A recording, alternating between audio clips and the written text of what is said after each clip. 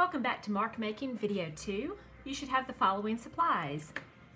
You'll need your scratch paper that has scratch paper written at the top and your name in the lower right. And you will need the paper that we folded in Video 1 with your name in the lower right hand box and along with your class period. This is what you'll be showing to me at the end of this video before moving on to Video 3. You're also going to need your 6 drawing supplies, which include the Sharpie, ballpoint pen, mechanical pencil, crayon, vine charcoal, and number 2 pencil. You're going to watch this video twice. The first time you're going to fill out the scratch paper with all 12 techniques that I'm going to show you. And I want you to try out different media with each of the techniques. So by the end of your first viewing of Video 2, your paper should look something like this. I've got all 12 techniques scattered around in no particular order, and I've used all 6 media with each of the techniques. So if you'll notice here on Scratchy, we have mechanical pencil, ballpoint pen, crayon, Sharpie, vine charcoal, and regular pencil. When you view the video for the second time, you're going to find your 6 favorite techniques of the 12 and apply them to this folded technique sheet that we made. 1 technique per box. I want you to fill the box up, use variety and contrast in your line quality and values. I also want you to label which technique you used.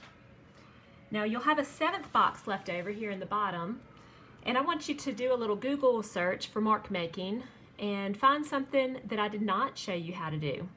You can even make your own technique up. I just want you to explore and experiment with all of the media and try different techniques and see what kind of marks you can make. Now I've already begun to put some examples together for you, but I want to show you a few, like how I did these.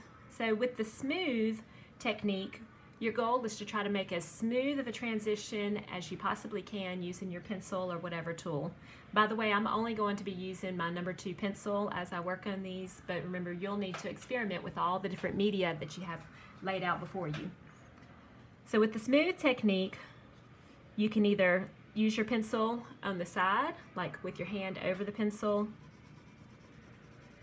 and you're just trying to shade in and fill in without showing individual strokes, trying to make it a smooth transition. If you want to hold your pencil regular, that's fine too, but the strokes may show up a little bit more. I can use different amounts of pressure to make areas darker. So if I use a lot of pressure, I make it darker. I'm showing my strokes. Let's smooth out a little bit more. And then I can lighten up to make it appear lighter. Remember, when you turn this in, you want to be able to show differences in value and line quality. If you want, you can, some people like to use their finger to smooth out strokes that they've made to give it a little softer edge. If you've ever done any sort of shading, maybe you've done that before. Some people like to use paper towel to help smooth it out. It's not necessary, but different things that you're trying to do may call for different techniques or applications. For the Scratchy, it's really random and crazy. Think of just going all over the place. Imagine you were drawing a picture of your front yard and you wanted to show grass. Maybe this is the technique that you would use to show the texture of grass. It's really crazy and all over the place. If you want it to be lighter, like I've done in this area, you just start using less pressure and open them up so that you see more of the white of the page. And that's the Scratchy technique. For stipple, this is the one that you get to drive your neighbors crazy. When you're doing this, just be careful if you're using the crayon or the Sharpie. Don't ruin the tip of it by getting too crazy. But basically, you're just dotting your pencil or your art supply against the paper to make all these random little dots. If you keep them real tight and close together, that area is going to appear darker. And if you want it to be lighter, you just spread the dots out a little bit more. So that's called stipple. We have the dot and dashes. It's short pushes of the pencil to the side and dots to give your different values and things like that. I like to make them horizontal, but if you were doing a picture and you felt like vertical lines might be better, vertical dots and dashes, you could do that too. In fact, I'll do some of that here. It's hard to throw those dots in there when your hand gets used to doing dashes. And that is dots and dashes. Scumble, scumble is just a fancy word for scribble, but it has a little more control than just scribble. You're kind of pretending like your pencil or your art supply is like a tornado. It's going in a round, round, round motion. To get things darker, you would just condense those little scribbles tighter, open them up for it to be lighter.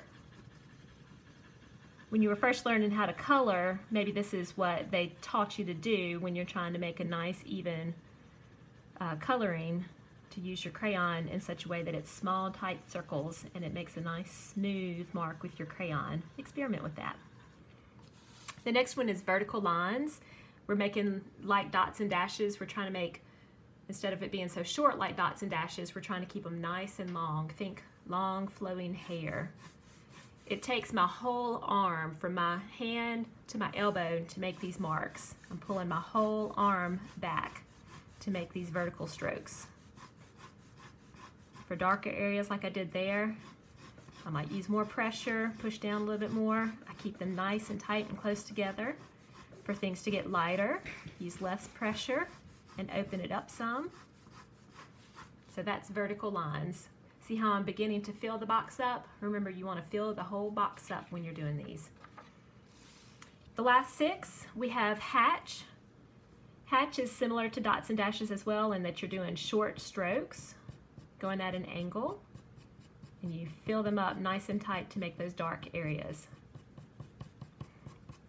On another technique sheet that I found, it showed this as being the definition of hatch. And that's fine too. You don't have to do things exactly like I do as long as you're experimenting with mark making. Here's the sheet that I found online and I printed it out. This is their idea of hatching. It's not what I was taught in art school, but that's okay. It looks really cool. It can make a really neat texture. So if that appeals to you, that's fine. I think the way they did that is they started by putting triangles and squares that were really tight together and then just chose a direction for those hatch marks to go. And it makes a nice texture. Crosshatch is our second technique, or actually 7th technique. And just like hatch, you start with strokes that go in one direction next to each other. The beginning of the stroke is maybe a little bit darker, and as it glides up, it gets lighter and more fuzzy. Then you want to hatch by going, crosshatch by going the opposite direction across. So fill your box up with crosshatches. The next one is contour. You start with one shape. Let's say I want to make a flower shape. And then you repeat that, getting bigger as you go around. You never pick up your pencil, you're just kind of following around.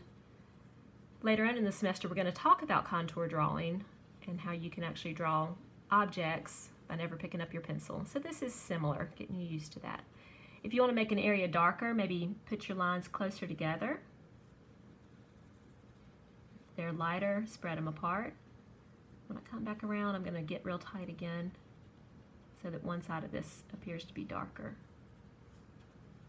There we go, and loosen it up again. Round and round and round we go. So that's contour.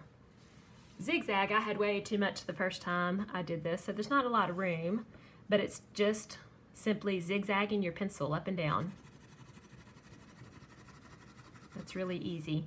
And I'm not worried about filling it in or making it completely dark. If I want the area to be darker, just like I did here, I just go in with another set of zigzags.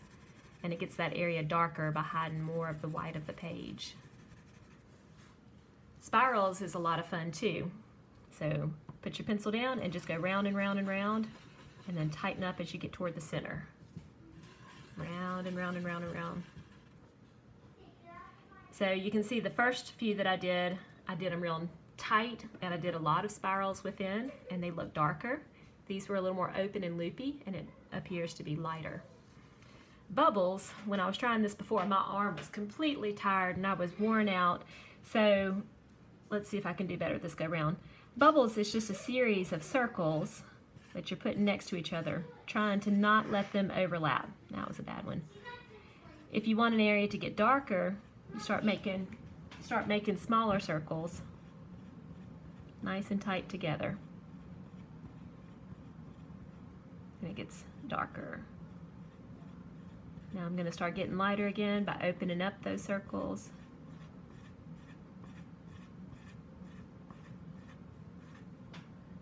And again, I would just fill that whole spot up. Okay, well that's all 12 techniques. Make sure you watch this video twice. Fill up your scratch paper first. Experiment with all of your 6 media. Get all 12 of your techniques in there. You're going to be showing this to the teacher, as well as your 1 page with 6 techniques. 6 techniques plus 1 that you make up down here in the 7th box. You're only going to turn in 1 page. Here I have 2 pages. You're only required to show me 1 page with 6 different techniques. Pick ones that you like. Use different media with each of them, and make sure you show it to me when you're done.